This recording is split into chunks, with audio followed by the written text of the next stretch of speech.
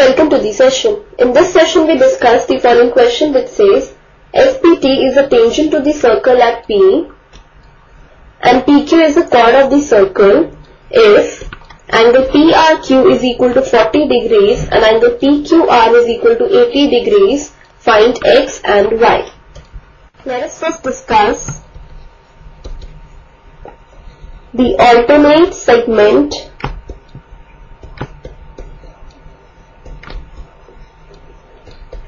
property. According to this we have if a straight line touches a circle and from the point of contact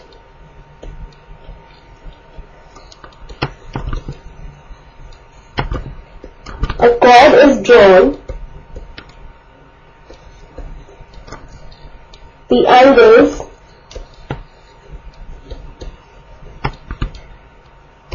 between the tangent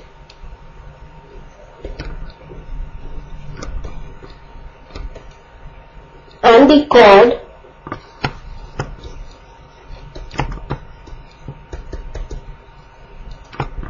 are respectively equal to the angles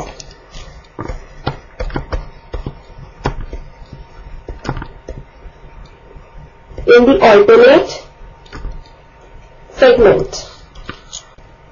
This is the key idea that we would use in this question. Let's now move on to the solution. This is the figure given to us in which we have that SPT is a tangent to the circle at the point P and this PQ is the chord of the circle. Then we have angle PRQ is of measure 40 degrees and angle PQR is of measure 80 degrees, and we are supposed to find X and Y.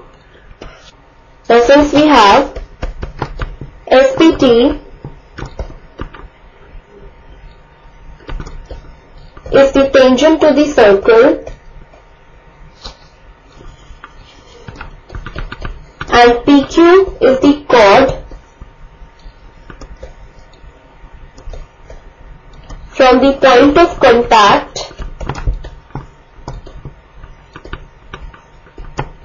P. So from the key idea, that is the alternate segment property, we have that if a straight line touches a circle and from the point of contact a chord is drawn, then the angles between the tangent and the chord are respectively equal to the angles in the alternate segment. Therefore, we say that angle QPT would be equal to angle in the alternate segment, which is angle PRQ. This is using the alternate segment property. Therefore, angle QPT